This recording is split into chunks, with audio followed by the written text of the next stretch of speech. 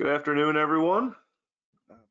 Thank you for taking the time out to come and watch this and sit and listen to me talk about our Raptor, our fire tube boiler. We're going to go over setup, piping, troubleshooting, the LP conversion, and setting it up for altitude. In the handout section, you guys should see this little white box on your right-hand side. You should be able to see the handout section. In there, I have the LP conversion instructions for the Raptor wall hung manual, and the 320 and 399 manual. They're both locked in. They're both locked in there, and we'll be showing you guys. Get a recording of this at the end. Should get emailed to you, and we'll be showing 3 videos through. I'll share through my screen. One on the altitude setup for the control, central heat setup, and the outdoor reset curve setup. Those videos will also be able to be found at a later date on our YouTube channel. Our YouTube channels, if you search Crown Boiler on YouTube, you'll find our YouTube channel, and we'll be periodically posting videos on there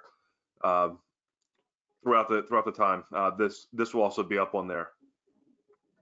If you have any questions or anything, you can feel free to fill them out on the questionnaire. Either myself or Lee will get back to you with them. If I'm moving too fast or anything, feel free to tell me to slow down. But this normally runs, if I'm doing it in person, about hour and a half, hour and 40 minutes. We'll see how long it takes with this. Doing it on the video platform is a little bit different.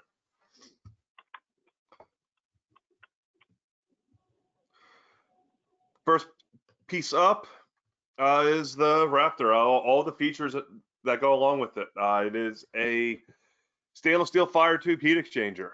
Very low pressure drop. All the boilers from 80,000, 85,000, and 399,000 are using the AIC heat exchanger. They're all going to be 95% efficient and have a full 10-to-1 turn down. Across the board, there's going to be a 12-year heat exchanger warranty and a 5-year components warranty. Components are going to be sensors, the control, the display, fan, gas valve, igniter, flame sensor, so on and so on. Be all covered under the 5-year parts warranty.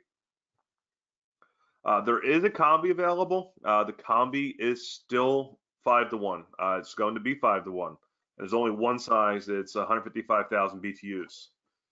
The mixing valve and the piping kit all come with it for piping the domestic side. We'll talk about the combi briefly at the very end of this. And one of the key features with it is its easy to use interface, full digital touchscreen, and you'll see that in the videos they'll be following. Very, very intuitive. We're proud to say that this product is assembled in Lancaster, Pennsylvania. Our parts may be sourced from around the world, but it is fully assembled here in the United States, right in beautiful Lancaster. Any of you guys that came out before with Jim may have got to see the facility. And another key part with the product is it goes through a rigorous testing. When it gets out to you, I know you guys aren't exactly all natural gas and sea level, but natural gas and sea level, I'm 99% sure when you give this product water, fuel, and power and apply a call for heat, that it will fire off.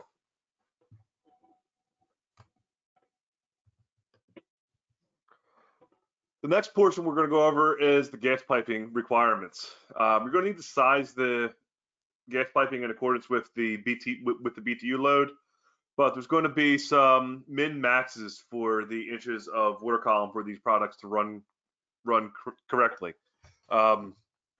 Real life story. I've run into issues with these. Only seeing the static pressure. Just putting my manometer on there and seeing it hold at 5.5 inches of water column and thinking, okay, why isn't this boiler firing? We also want to double check the dynamic pressure. Turn other fixtures on. The case in point that I was speaking of, whenever the boiler would go to light, the gas line was dropping into a negative. I was dropping down to like negative 2.4 inches of water column. There was a faulty regulator and a bad meter in the system leading to that. Minimum water inches of water column for LP is going to be 8, and natural gas is going to be 4. Too high of gas pressure also results in some problems too. Gas pressure that's too high, you line up with some whistling and weird combustion noises. Also, if there is an inline regulator, we want to try and keep that inline regulator approximately 10 feet away from the boiler, so you don't wind up with any of the reverberation from the regulator.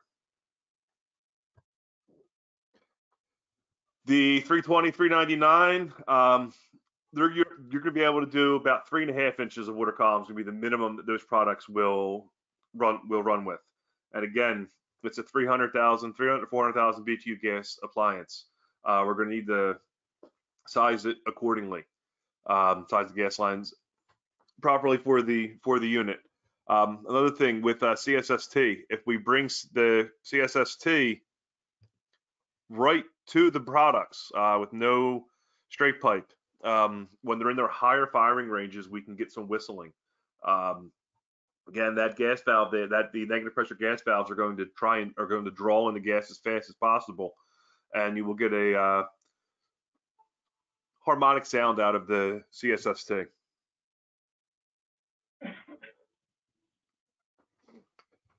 The Raptors do not ship with circulators.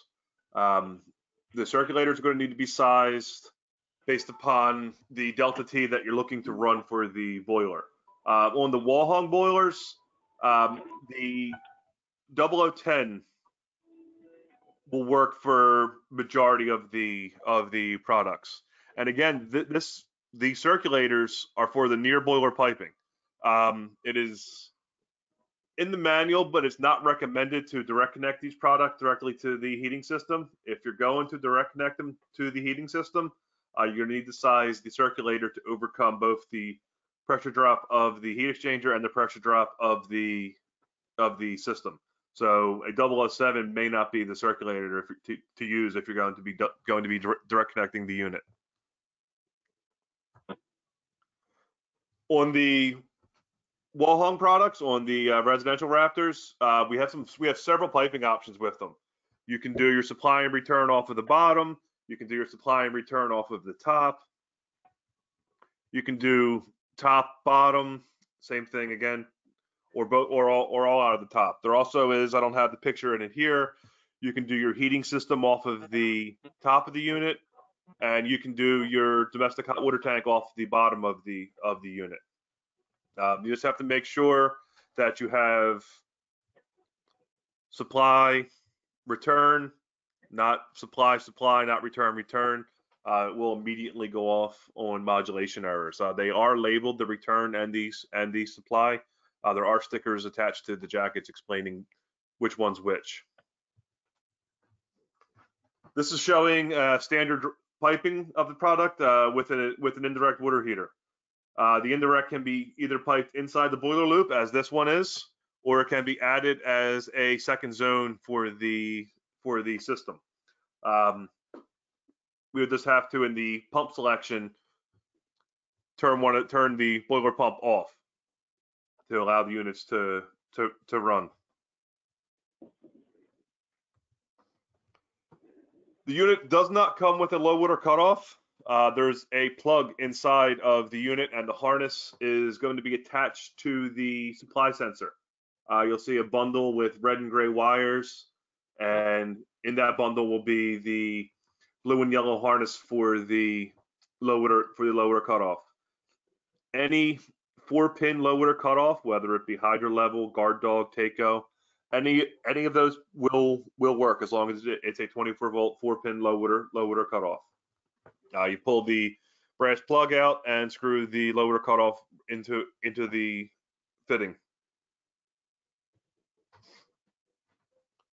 The larger boilers, the Raptor 320, 399, they're going to require a little bit of a larger pump. They're moving more BTUs out of them. Again, the pumps that are listed here are for the near boiler piping. If they're going to be direct connected, we would need to size accordingly for both the boiler and for the system.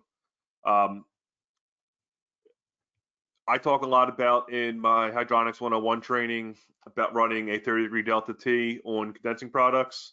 And that's basically where we want to see these things live the majority of the time, is with that 30-degree delta T. So we're able to get them to condense more. So 0010 or 0014 will be absolutely fine for the 320, 399, or the Grundfos equivalents, the UPS 2699, it'll be on speed 2. And the UPS 2699 for the 399 would be on speed 3. So there, one pump at different speeds will work for both of the boilers.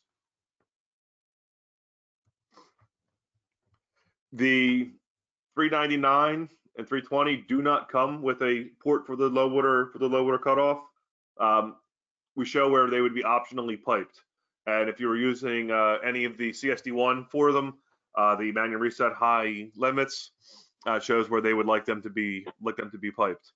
There is a harness kit for the low water cutoff, and it will plug into the Raptor's PCB board.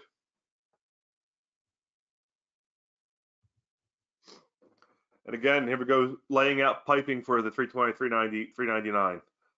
And this drawing is showing the indirect tank piped in the system as a separate zone.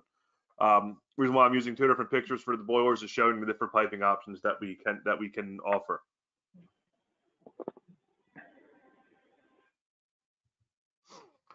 So the electrical connections, the wall hung products are going to have, on the left-hand side of the boiler facing it, you're going to have your high voltage PCB.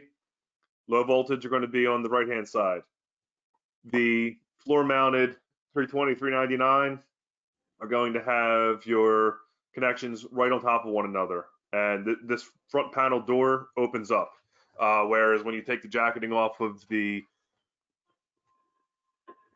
wall hung, you have direct access to the heat exchanger and all of the harnesses.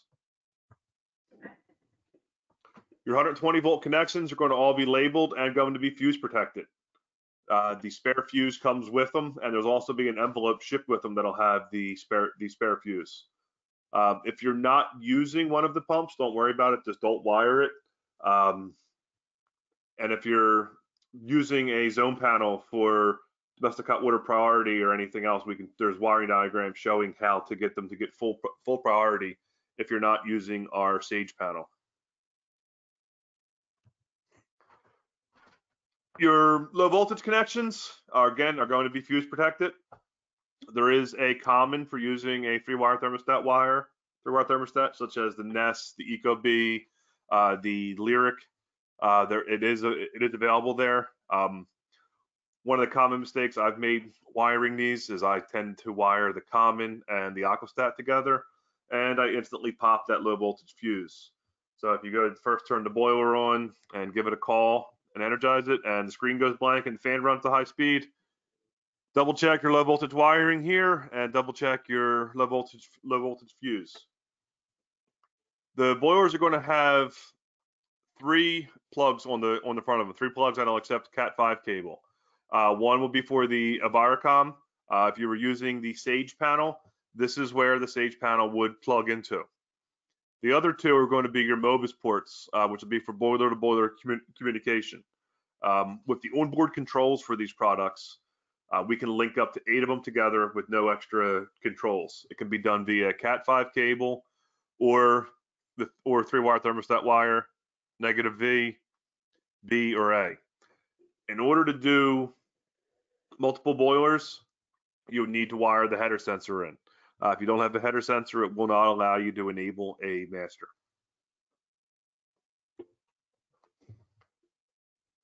So setting up the boiler and the control. When you first turn this product on, this is the screen you're going to be greeted with. It's going to have your status, your detail, help, and adjust. It'll say boiler. If you're using a combi, it'll say boiler/combi. This right here will give you your call for heat or what the boiler is doing. Currently, there's no call for heat. It's in standby. If it was responding to heat, it would say central heat or domestic hot water. Energy save on. That will only show up if you're using the outdoor sensor. The unit comes looking for the outdoor sensor. Max efficiency on. This one will come and go. The max efficiency on only shows up when we have return water temperatures under 130 degrees. 130 degrees or lower. When the boiler is going to be condensing is when that shows up. And while we're at right here, I'm gonna pause for a second and show a video of how to do the central heat setup.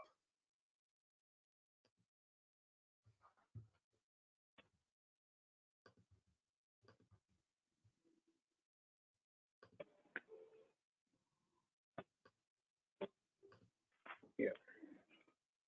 In today's video, we are going to cover adjusting the central heating set point. In today's video, we are going to cover adjusting the central heating set point in the Velocity Boiler Works condensing line.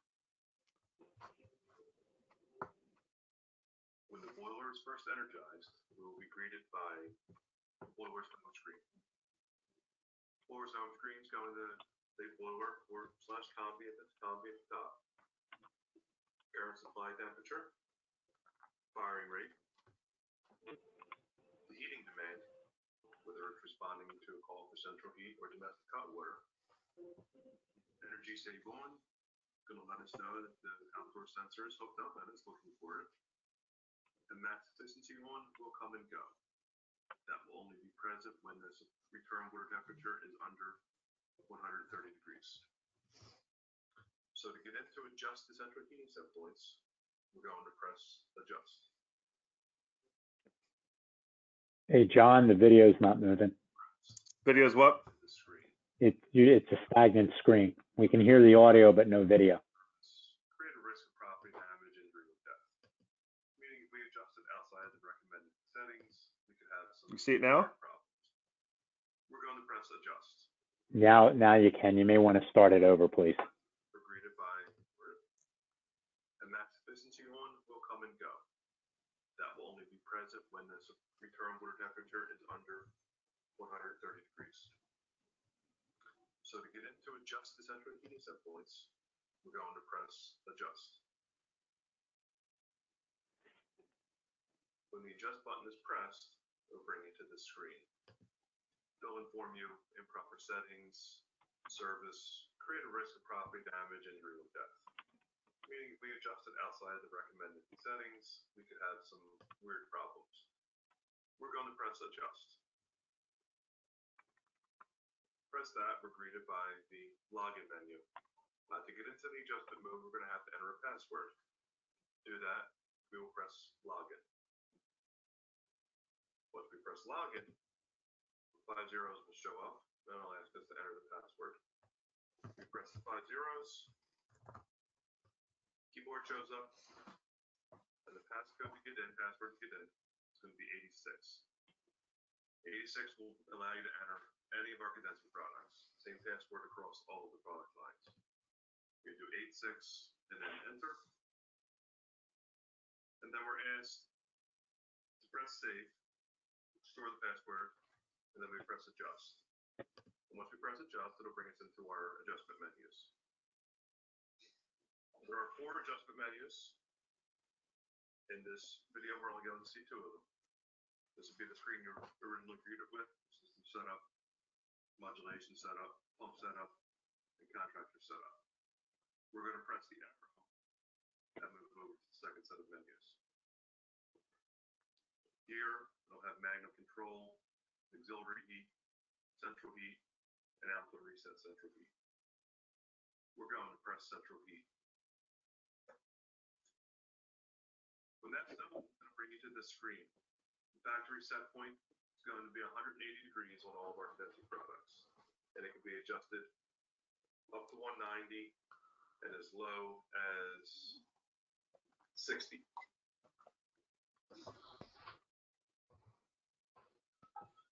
Make adjustments, we would press the up and down arrows. If there's a line above it or it's flashing, the setting has not been saved. In order to save and store the setting, we'd have to press the check button.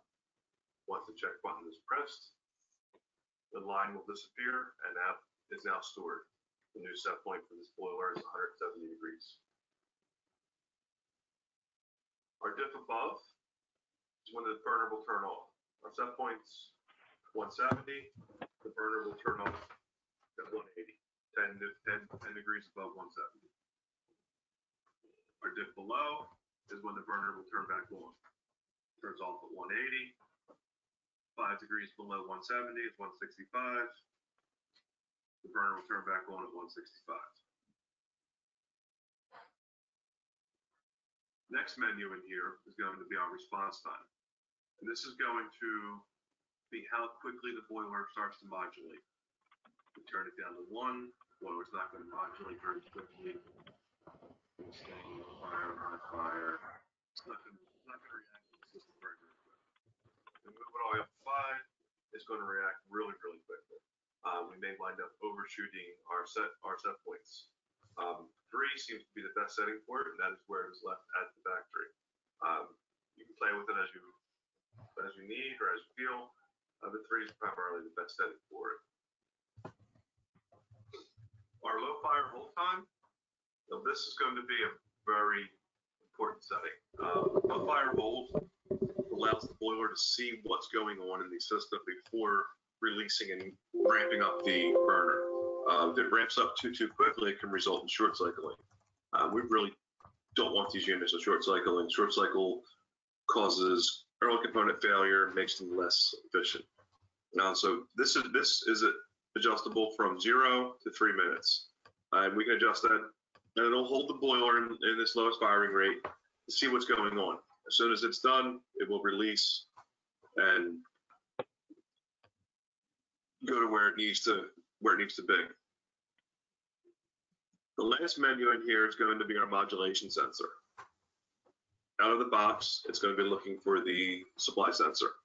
There is an optional header sensor that can be installed on the boiler where it would monitor the header temperature and it would modulate off of the header temperature. If you're doing multiple boilers, and that would be covered in another video, the header sensor is required.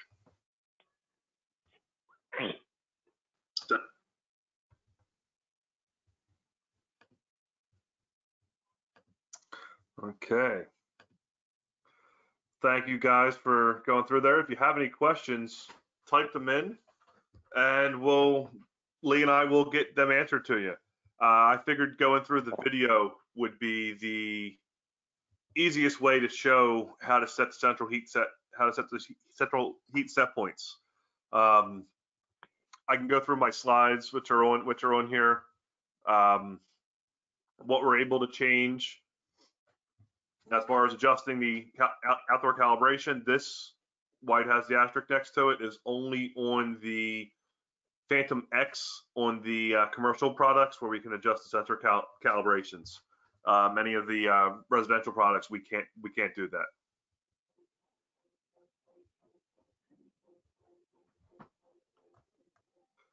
So the changeable settings, again, as we go through, what we're able to adjust in there, our temperature units, if we wanted to change it to Celsius, our outdoor sensor source. It's going to come set up wired. Looking for a wired sensor. There is a Honeywell option for a wireless sensor.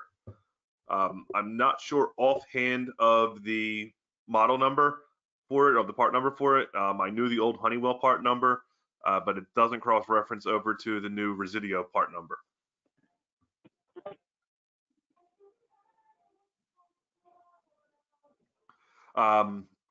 The anti-short cycle time is also, I have to put an asterisk on there, is also on the commercial boilers.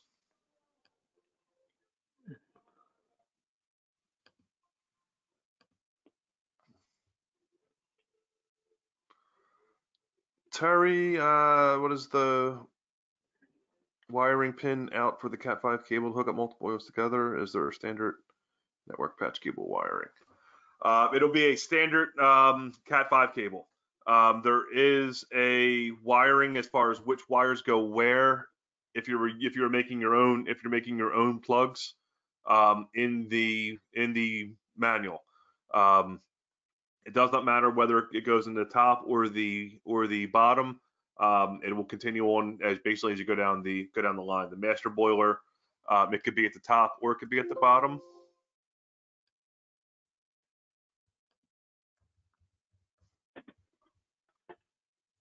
If you were doing, got it. If you were doing multiple boilers with it, it doesn't matter which one you use. It could be master at the top, slave at the bottom, so on and so on. They're both going to do the same thing. Or if you're doing the 3-wire thermostat wire, you would just daisy chain them all together.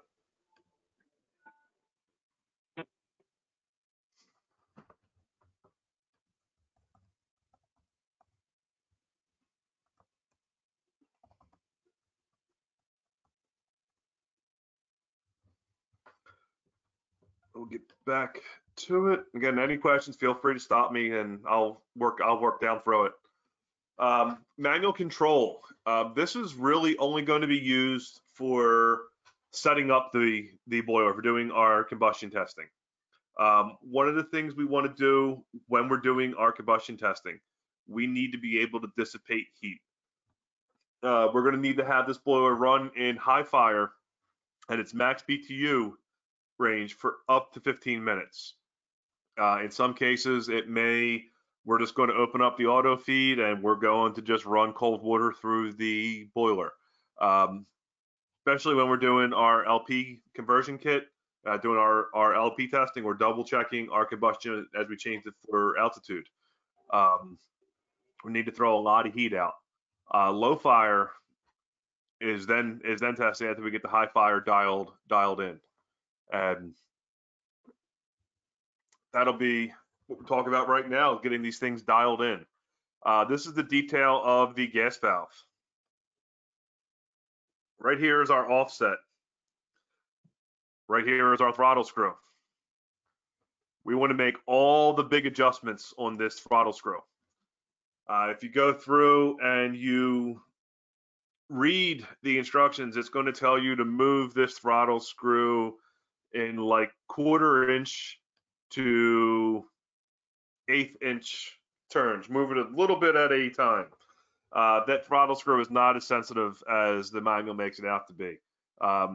If you get the pleasure of having me come out and visit you to do one of the startups, it's usually like a half to a full turn is where I start turning with that. On the other hand, the offset regulator, you barely want to move that. A 1/8 of a turn, or barely even an 1/8 of a turn, you get a lot of movement out of it. If you move it too much, the gas valve gets way out of whack and we usually lose the low fire feature. Unfortunately, when that happens, that's a new gas valve. In some cases, I've had contractors get confused and go to turn the regulator to bottom it out for the fuel adjustments. When that's done, the little diaphragm in here pops and the boiler will not run in low fire, and your high fire combustion numbers will be all over the place. You won't be able to get them to dial in. Right here is our rectifier module. And on the rectifier module, on the side right here where the laser pointer is, there's a wonderful little switch there. And that switch can often be turned in the off position if we're checking our inlet gas pressure. We got to take our hoses back off. We'll bump that switch in the off position and it'll give you the belief that the gas valve is defective. The gas valve, you'll test here, you'll get 24 volts going to it and the gas valve will not open.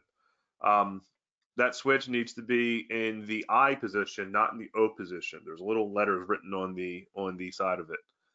That is usually one of the initial startup problems. That or the tube to the air proving switch.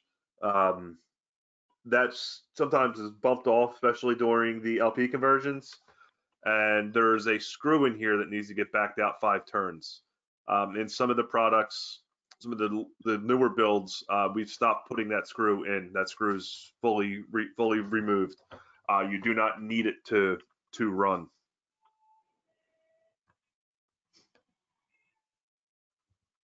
So the gas valve on the 270 and the 399 is going to be slightly different. We're not going to have the regulator with the switch. It's going to be a regulator that's screwed to it. There is no on-off switch for it. Your inlet tap's going to be down here. Your throttle screw is going to be moved over a little bit, and your offset regulator is still going to be in that same area. Outlet tapping is still going to go to your air proofing switch. Same thing is going to be with this. This is not as sensitive as the instructions make it out to be. Half turn to a full turn. Wait about 25-30 seconds for the analyzer to adjust, see where it's falling out, and then move it into place. In some rare occasions when we're setting these up, when we can't get high fire to fall into place, we get high fire as close as possible, drop down in the low fire, dial in the low fire, and then go back up into high fire, and you'll notice that now we're able to get the ranges out of it. It's just changing the offset regulators set points. So natural gas combustion readings, and then these are all at sea level. Won't really mean much for you.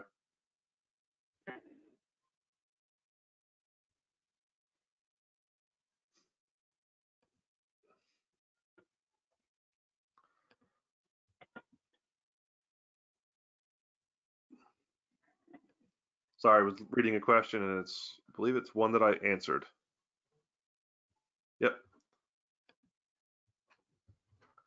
So these ones won't really mean much to you. These are all natural gas at sea level. The ones that'll mean stuff for you are going to be here.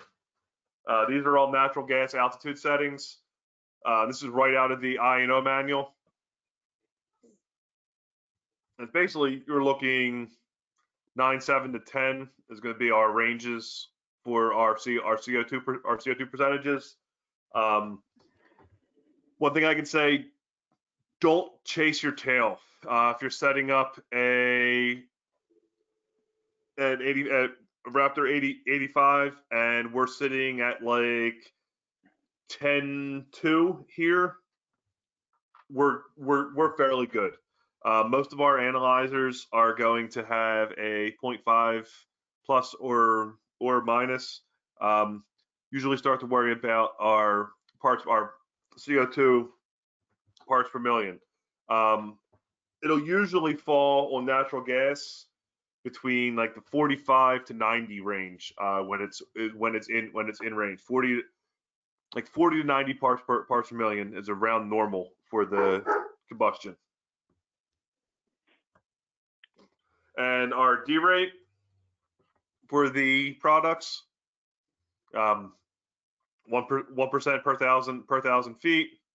The 270 is going to be almost 4% per thousand feet for the derations. When you do derate with the control, and we'll get into, I'll show you what you're doing with the control. The control will automatically give you its new BTU firing rate, and we're going to go through a video showing the altitude adjustments on the control.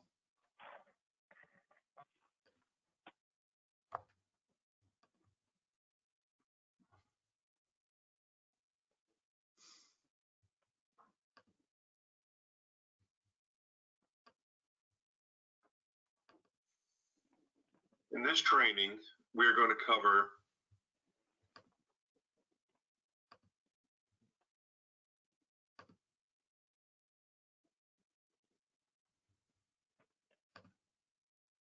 the Sage 2.3 control system, In this training, we're going to cover the Sage 2.3 control system and setting the product up for altitude and proper fuel. The home screen on all our boilers is going to look like this. You're going to have your status, your detail, your help, your adjust. It'll say boiler, current supply temperature, and the BTUs. In this training, we're going to be going over the adjustment menu. To enter the adjustment menu, we're going to press adjust. Once you press adjust, this screen will show up, informing you improper settings or service, there was property damage, injury, or death. If you were to press service contact, you would enter in your service contact information, your phone number, company name, etc. We're going to press adjust. When we press adjust, it's going to ask you to log into the adjustment mode of the boiler. Currently, there's no access level, meaning you cannot get in to make any changes. So we're going to press login. Once we press login, this screen's going to show up, and we're going to have our 5 zeros. So what we're going to need to do is we're going to press those 5 zeros, and when we do so, our keyboard's going to show up. The password for all of our products, both residential and commercial, is going to be 86. We press 86, enter, and once we press enter, it's going to move over to this screen. So in order for us to get into the adjustment mode, we're going to have to press save. And then we press adjust. Once we press adjust, it brings us to this menu screen. There are 4 other menu screens, and we will cover all of those in a different training. Today, we're going to be focusing on the modulation setup. We would press modulation setup, and it's going to give you the boiler type. This one's a Raptor 155, it's sea level, and it's natural gas. If that's the boiler that we're working on, we would just press confirm and move on to the next menu. But we're going to press adjust. When we press adjust, it's going to bring up this warning. Again, letting you know that the replacement control label must list boiler model exactly. That it's compatible with our 5-to-1 and 10-to-1 boilers, smaller than 270,000 BTUs. The 10-to-1 products go from 80,000 to 205,000. We're going to press adjust, and we'll bring it up to this, brings us to the screen. It tells us the boiler type is a 10-to-1 boiler, 10-to-1 turn down ratio, and 80 to 205,000 BTUs. We would select the model through the arrows, but this is going to give us the outline for our altitude. Sea level, 0 to 2,000 feet. 2001 to 6,000 feet would be 26. 6,7 will be 6,100 to 7,800 feet. 7,0, 7,801 to 10,100 be all of our altitude settings. We would press the up and down arrows to scroll through the boiler model, make and model. This one is showing a Raptor 85,000 BTU boiler. It's at 7,000 feet, and it's natural gas. The natural gas and propane setting will be followed by the sea level designation, then -N or -P. Not every model has a natural or propane setting. They can be found in the I&O manual, which we will cover very shortly. Here it shows a Raptor, same boiler, it's an 85,000 BTU boiler, it's at 7,800 to 10,000 feet, and this one's propane. Making the fuel designation changes the fan speed, sometimes changes the light off rates, changes max fan speed. All that information can be found in the I&O manual in the charts. Here's a list of all the charts for the Raptor series. And we can see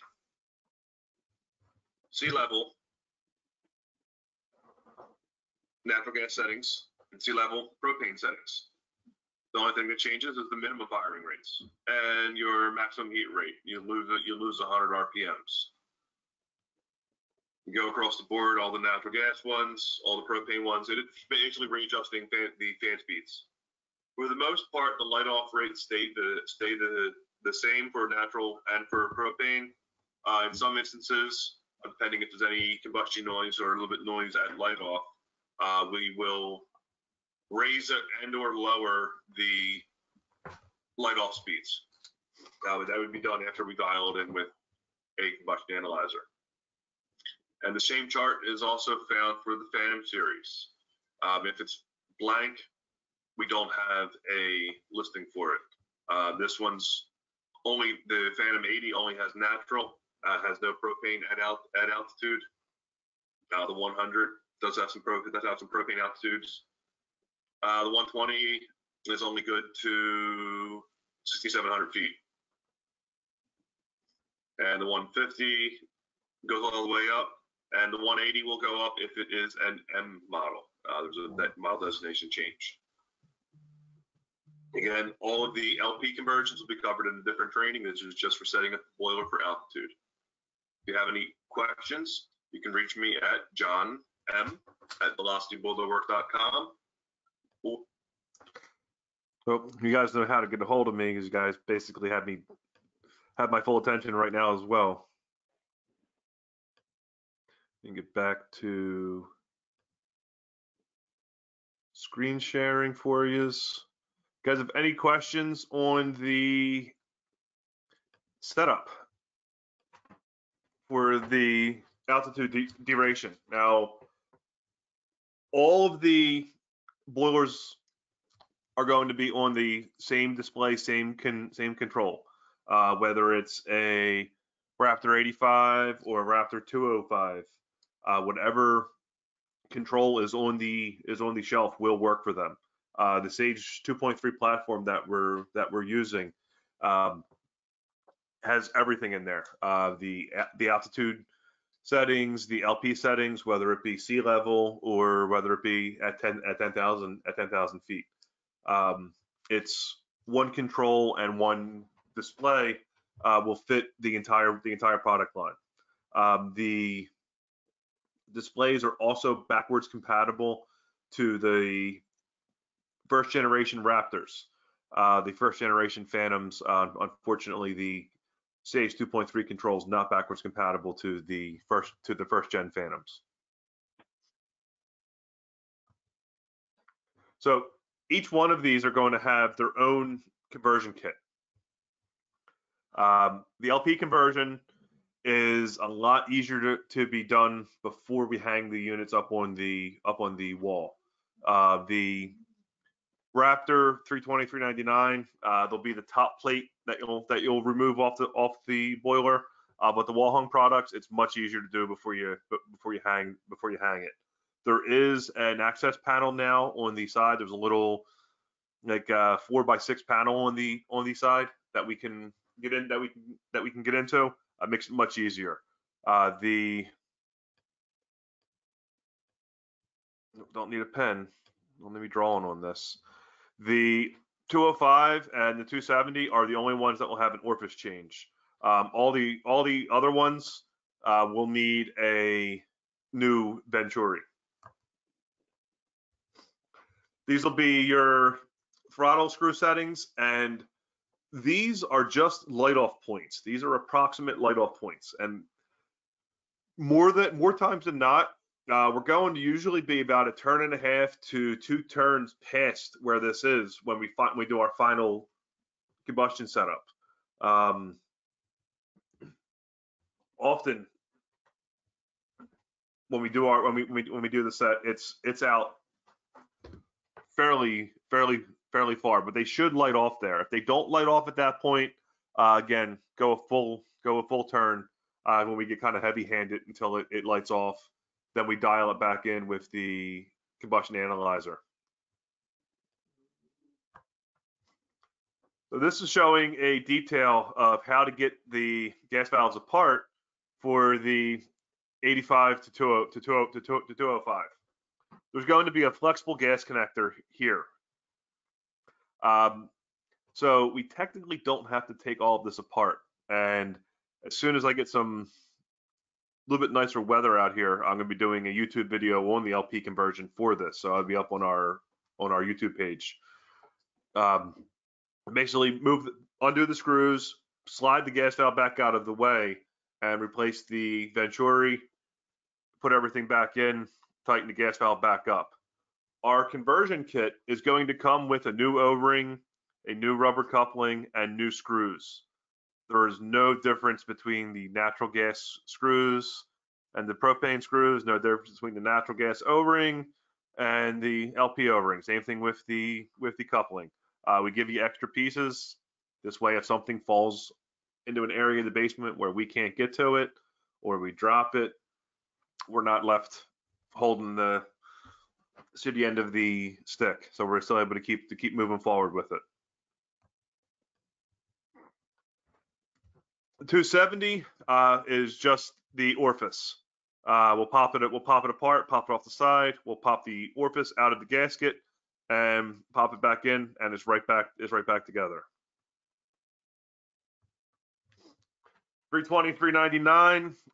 The Venturi looks similar to a coffee can, small little coffee can, soda can. We're going to take it all apart. You are able to get it out without fully taking this apart. We undo this nut. It'll give us enough space in here to pop this out.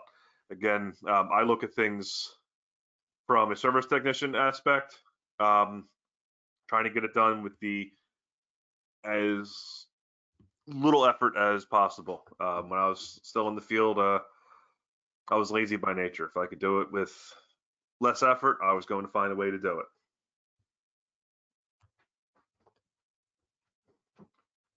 We went over the selecting the altitude. Again, that video was an afterthought to this training when I couldn't come out there in person. I believe I was supposed to be out there. It was like last month was when we originally proposing it before they shut the world down. Was when I kind of had this training put together. So without being able to be there in person, start doing the videos to try and make it a little bit easier to help understand what's going on. And again, these are going to be right out of the manual. The manuals that I gave you guys in the handouts, I download them into my iBooks. I have them on my cell phone almost all of the time. Oftentimes, if you guys call me and I'm driving, I usually just give me a little bit to pull over so I can pull the manuals up for you, and I'll be able to work with you. Troubleshooting. Now, this is where this control really shines. It is very, very easy, very straightforward.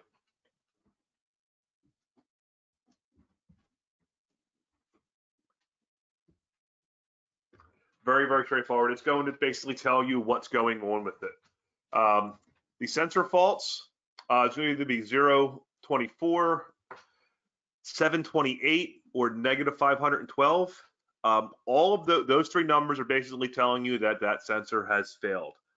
Usually it's 024 or -512. If it says 728 degrees, it is usually shorted. Something bad happened there. But the help button will be flashing. If you press help, it'll go into active faults. It'll be soft lockout, hard lockout, limit string, and it'll kind of tell you what's going on with it. This error right here, this **00FF, that likes to reek its little head, usually after sharp power disconnects, brownouts, power outages, lightning storms. Again, this control, you're going to want to treat it kind of like you would any of the like your computer. There's 3 microprocessors inside of the that Sage control. Dirty voltage fluctuations, they're not a big fan of it. It's not a non-negotiable standard, but it is advised to protect the unit with a UPS, some sort of an uninterrupted power supply, or a surge protector. definitely, especially some of the rural areas. But this one is a communication fault, and unfortunately, it's a 50-50 shot. It's either the control stop talking to the display, or the display stop talking to the control. In some rare occasions, it's the harness is loose. In some rare occasions, the harness, especially if it happens right out of the box in shipping, the green communication harness usually just needs to be plugged back in. Our sensors are not able to be jumped out.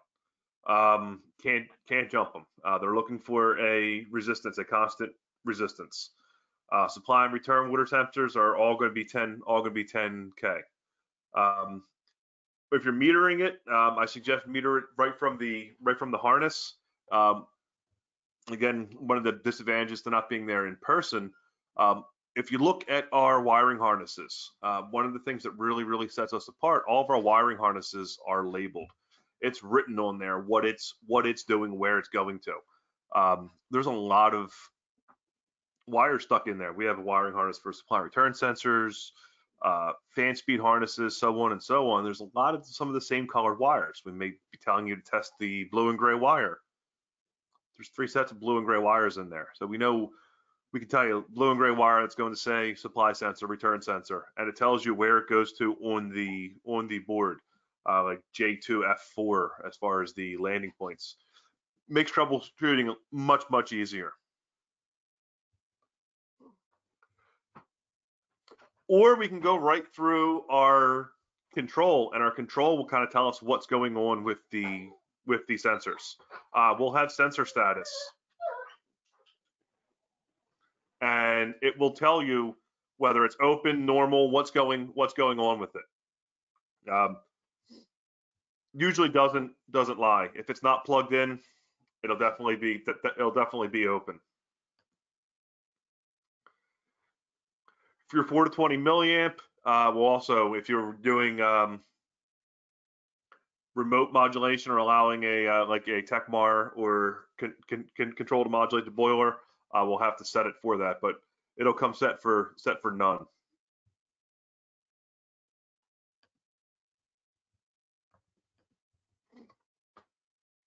In the manual, there will be the ohm readings for all of these sensors, what the outdoor sensor should be reading and what your supply, return, and flue sensor should be reading. Your supply sensor is also going to act as a high limit, as a manual reset high limit. It's a there's 3 wires on there. It'll be red with a gray line, and gray. They're looking for the same resistance between them. It is listed that it can be a form of manual reset high limit. Your first form of manual reset high limit, if the control sees temperatures over 210 degrees, it goes into a hard lockout. In some cases, with the supply sensor, you'll get and on the screen here, it'll say unreliable. That's usually, it's out of range. It is a defective supply sensor, but that error will sometimes drive you nuts because it will come and go.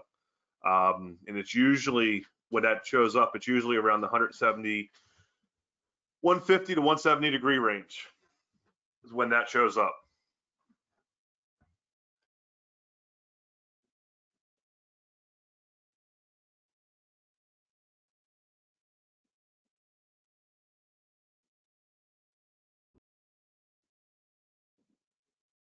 So, well, I said at the beginning, we were going to talk about the combi. Again, we only have one size on the combi. It's going to be 155,000 BTUs.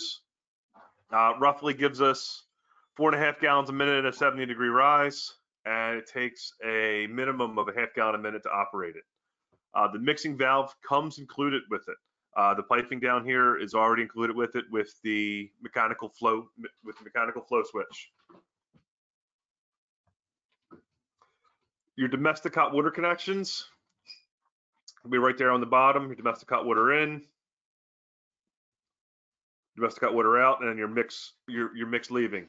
It'll fit right fits right underneath. The mixing valve is already in there, and they're all sweat connections. They can be, you can press right to it.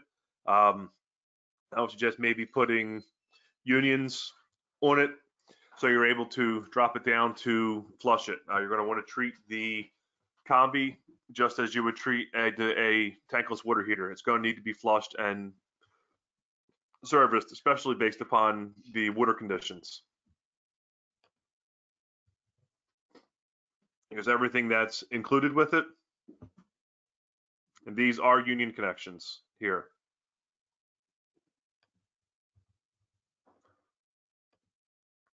Showing piping the combi in some cases, you will need a thermal expansion tank for the domestic hot water side. I'm not sure if your jurisdiction is one of the areas that are putting in that are requiring backflow prevention or dual check valves on the meters, in essence making the potable water system a closed system. If that's the case, you would need to put in a thermal expansion tank so the relief valve does not start doing its job.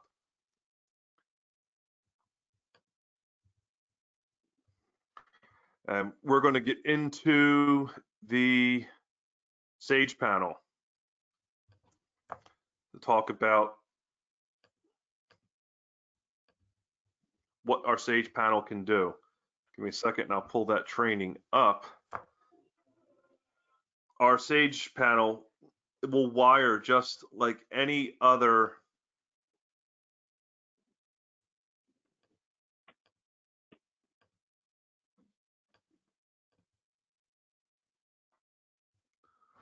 zone panel, except it allows us to set the BTU rates for every single zone.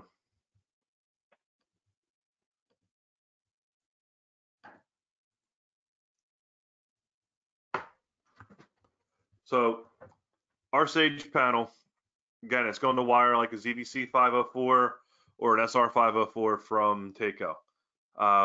Currently, we're the only one, no other competitor offers this.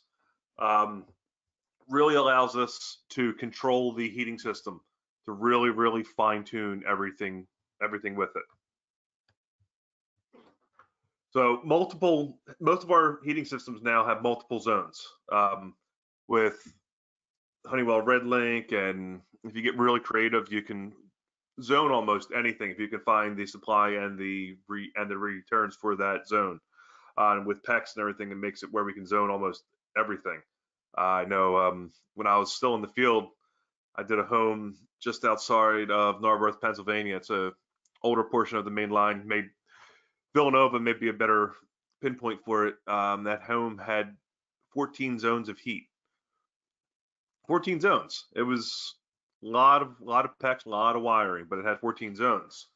If we'd have had the Sage panel, then I'd not have been able to provide each room with its own temperature. I've been able to provide each room with its own BTU rate.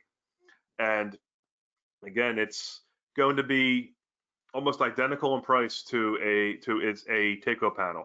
So if you're already using one and you're using our boiler, this is going to be a great add-on for you. It allows you to take complete control of that heating system. We can dial in every single zone as far as the BTU rates. It'll also allow us to run 3 different water temperatures with 2 different outdoor reset curves. I can have my domestic hot water temperature. I could have a central heating temperature with its own reset curve, and I could have an auxiliary heating set point with its own reset curve. If I was doing radiant with fan coil backups or high temperature baseboard with panel rads, you can get really creative with it. Heat matching allows us to size for the proper load, to cut down on short cycling. In many cases, by using the Sage panel, I can pull a buffer tank out of the picture. Velocity also does now offer buffer tanks. We have a 30, a 40, I believe a 70-gallon buffer tank. Don't quote me on the last one. I know the two smaller ones. But in a 75. there we go. See, that's why the salesman's on here, not just the tech guy. So the panel wiring, again, it's going to be just like most third-party panels, whether it be Takeo, Argo, Honeywell. I think even Caleffi now has their own zone panels. It's going to be basically the same way. We're going to use our Cat5 cable, and it comes with the boiler with the panel. So you don't need to source one. It's approximately 25 feet, and it'll plug right in. If you were doing master slave, you would set the dip switches. If you're doing multiple panels, we can do up to 4 panels for a total of 16 zones. And they're going to wire the same. This one's showing wiring with zone valves and controlling the pumps off of it. So basically what this does, it allows the boiler to modulate within a window. Basically, okay, zone 1 is 40,000 BTUs. I have a Raptor 105. It's going to modulate from 10,500 BTUs to 40,000 BTUs will be the window that zone 1 modulates in. Zone 2 has 60,000 BTUs. So now it's 10,500 to 60,000 BTUs. It'll modulate in those windows. You can set each zone up, or you can allow it to kind of quote unquote learn it. There's a zone release feature in there where you leave all the zones set at 40,000 BTUs, it'll release and it'll allow the boiler to modulate to its full range, and it'll figure out where it needs to be over a period of time. That zone release feature is also kind of a backup where if we misjudge it, if we forget to count a room that's connected to the zone,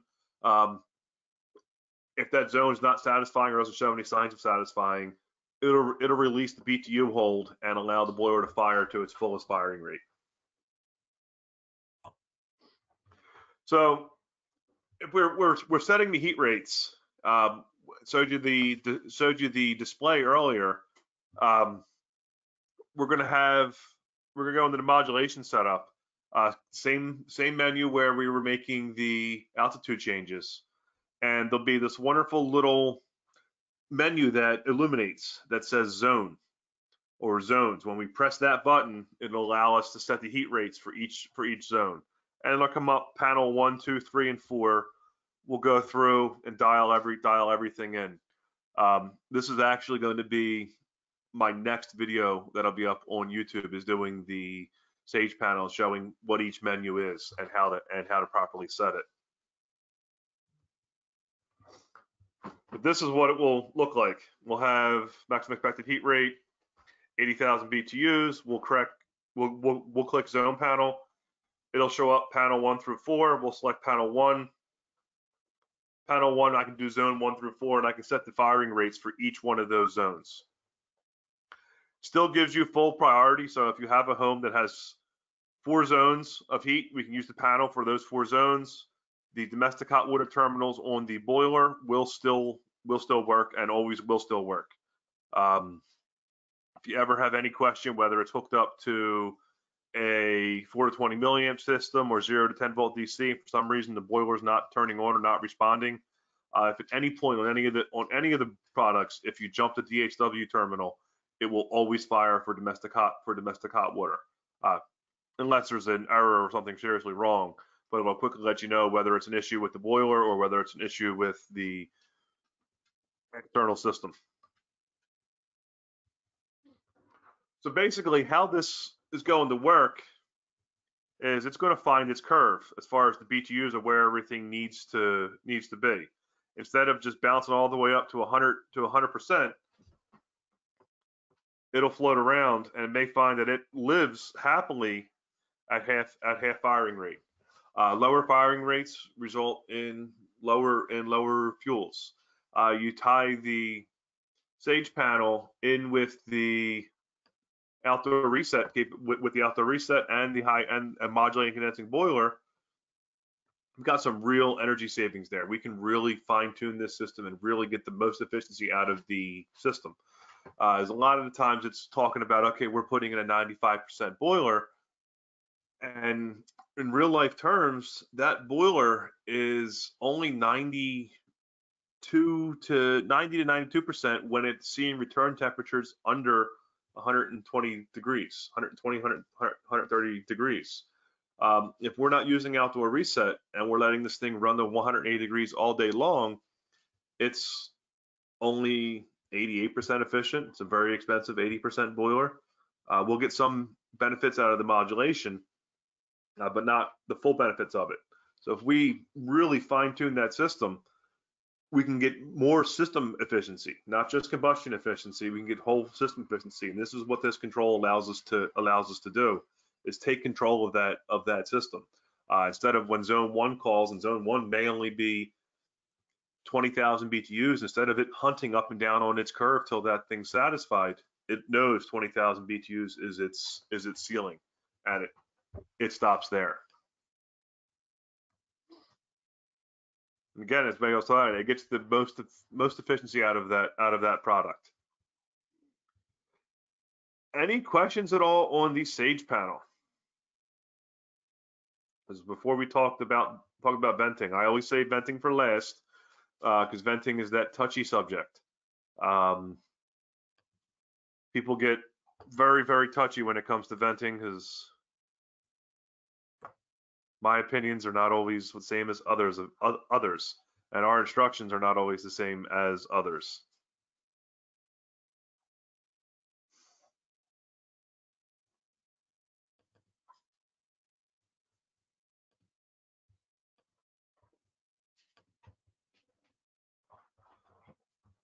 So our entire condensing line is going to vent primarily the same. In the front of the I&O manual, there's going to be this wonderful little drawing of the house. And our products are not going to vent that much differently than most direct vent appliances. We need to be 1 foot away from any operating door or window. We need to be 12 inches, not 12 feet. We're 12 feet above it, might as well be on the roof. Sorry about that. 12 inches above our nominal snow line. Whatever that may be, varies from area to area. City of Philadelphia, we really haven't had snow in quite some time.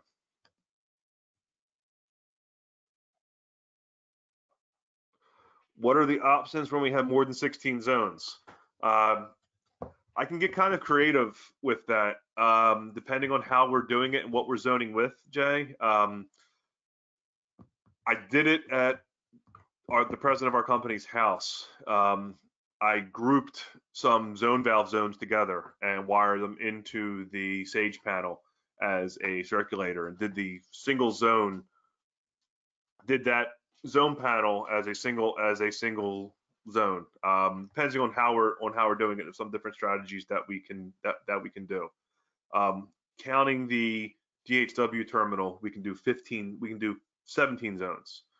But we can work some things. It's kind of playing in the gray area, especially if we're doing both circulator and zone valve zoning.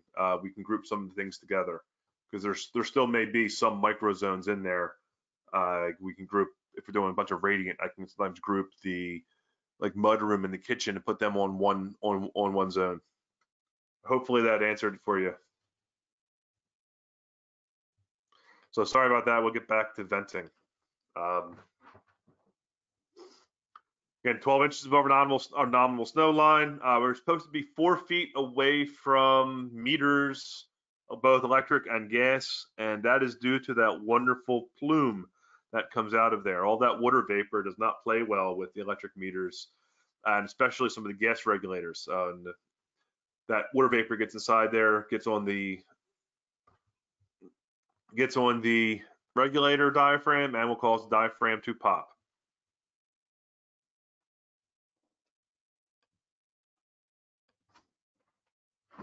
Our overhang clearances, if you're coming out on the eaves or over any overhangs, 12 inches out, 12 inches below, 24 inches out, 24 inches below, so on and so on. A few things to remember with it. Again, 7 foot above grade if it's adjacent to a public walkway. You don't want to install over an area where your vapor will create a condensate hazard where it will make it slippery. And we'll stay out of an inside corner of a building. The inside corners usually result in recirculation, and recirculation does some pretty nasty things to these products. Real quick way of telling that is if we pull the flame sensor and the igniter and they look kind of brick red, that's one good telltale sign of recirculation. Another one is all the hazing on the inside of the cabinet. I see a lot of your plastics will get very, very brittle. If anyone's familiar with some of the earlier condensing products, whether even our old Bimini series, if you had a lot of recirculation, these swirl plates, those plastic swirl plates would just get destroyed. It would wipe the veins right out of them. So we want to try and keep recirculation eliminated. We don't want any of it. Unfortunately, on some of the terminations, there'll be some, especially depending on low fire conditions and which way the wind's blowing, but we want to try and keep recirculation to a minimum. A few things with our products. We're going to recommend that you use 30 inches of CPVC prior to transitioning to PVC. PVC technically has no vent listing. If you were to call Charlotte Pipe and ask them for the ASTM numbers for PVC being listed as a gas vented appliance, it doesn't exist. PVC is technically not approved for venting gas appliances. It's been left up to manufacturers to do so. I would love to see everyone vent in polypropylene, but the industry's still kind of stuck on PVC. So we have a vent kit we'll go over just a little bit that includes everything you need to then transition over to PVC. We want to try and put a hanger every 4 feet, and don't penetrate the hangers with fasteners. Don't zip screw your banding iron directly to your vent pipe.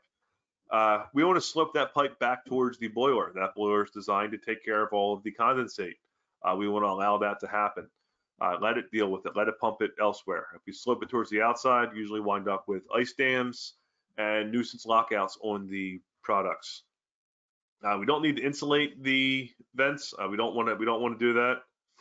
And if we're using the chimney chase options, nothing else can go into that chimney. So our vent kits, what's included with them? You get 30 inches of CPVC. You get a CPVC 90. You get the screens. Wow, I did not know Charlotte Pipe was out of business. Thank you, Terry. I'll have to change my listing. I've been out of the field for 6 years, so I haven't really paid much attention. But our vent kits, what they will come with, I get your CPVC, your CPVC 90, your 2 stainless vent screens, and your terminations. There is a 2-inch option. The 85 and the 105 on the Raptor can vent in 2-inch. We can go 135 feet in 3-inch. We can go 60 feet with 2-inch. 2-inch basically going to be the same, except it's going to have the reducers and everything's going to be in 2-inch. The 320, 399, there is a 4-inch kit available for it, but they can also be vented in 3-inch, just at a reduced vent length. So our I&O manual, this is from the Raptor's I&O manual. Our venting tables can be very thick. I think it's almost 70 pages of venting. You don't need to read all 70 pages. This is showing our sidewall. If you're venting a CPVC and you're venting a 2-inch, we need to pay attention to these 3 figures. Don't need to read all 70 pages. Just glance over these, basically over 3 pages, and it'll show you how you can vent them. If you're using Duravent or Centrotherm or any of the polypropylene manufacturers, that would be the pages that you would follow. And again, minimum vent lengths are going to be 30 inches for them, and that's mostly for noise. 30 inches is going to be, if it's shorter than 30 inches, sometimes we have to figure some things out. They do get a little rowdy on initial light off, but hopefully you have at least a 30-inch vent length. Some of our options, you have snorkel that originally was only for PVC. They do have UV rated polypropylene now, so you can snorkel polypropylene. Your low profile terminations and your concentric terminations. You can use the same plane and just raise the exhaust higher than the air intakes to prevent cross contamination. This is building down in downtown Lancaster, showing all the boilers installed and multiply piped. Oh, excuse me. Our standard 2-pipe venting it, just need to have them 12 inches apart from center to center is the minimum, and above the 12 inches above the nominal snow line. Showing the low profile option or the concentric option. When I was still in the field, the concentric option was my favorite. I was fairly lazy. Again, like I said earlier, if I had to work hard, I wasn't going to. I only had to drill one hole with the concentric option as opposed to drilling two. Found the center on one and just put the hole through. Snorkel options and a vertical 2-pipe. Concentric for the vertical. Concentric works out real well on roof penetrations. Very, very few holes through it. We do have a B-vent chase option, where you can use the B-vent for your fresh air intake if you can get to every joint in the B-vent chimney and seal it.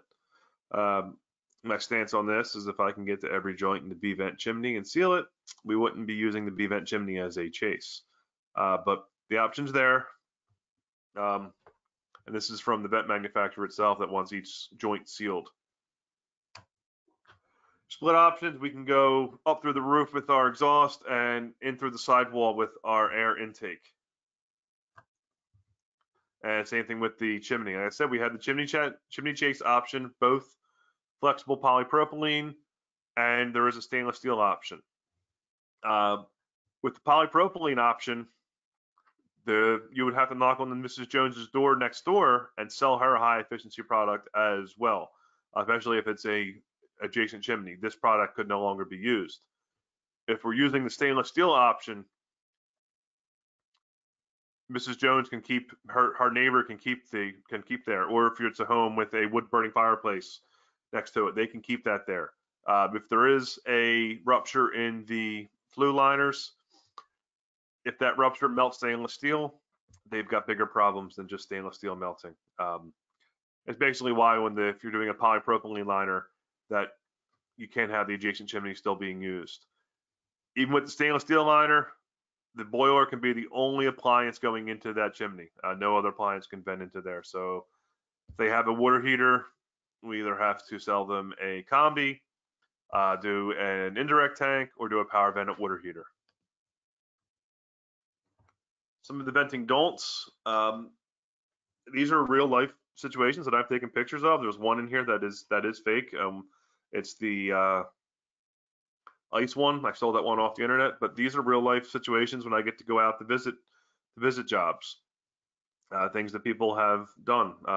Right up through an old existing chimney. There's 2 boilers vented up into there. They've insulated and screwed the plastic band iron to the vent piping. There's barometric damper on the air intake. Not even sure why that's there. Again, this is the one that I stole from the internet. What happens if you don't pitch them correctly? This is my real head scratcher. This is the Philadelphia Housing Authority, and cross-contamination, a lot of things wrong here. We gave them the vent kits for the boilers, and you can see they used the CPVC first. first things that were on there. Very, very fun. But these are things that you want to try and avoid. These are all worst case scenarios. And again, venting is usually one of the first things I suggest that you look at. A lot of times it's easier to move that boiler to an outside wall or where we're closer to get that vent there than try and run the 3-inch vent line across basements or through finished areas. Usually take a look at the venting firsthand. You want to look at where you're going to be venting out on. Is it where they parked their car? Is the condensing unit for the air conditioner right outside? Is it a garden that they actually like? Is there a bush there that they're fond of?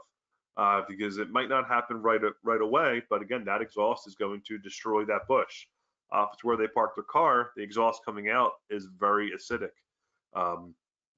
Damage the paint, any of the rims, any of the issues with it, any product of the car.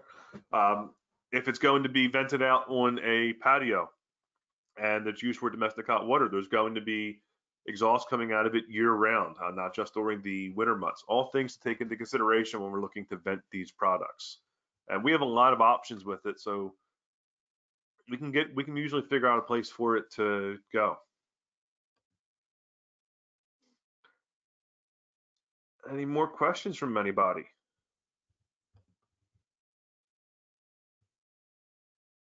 Well, that is all I have for you this afternoon.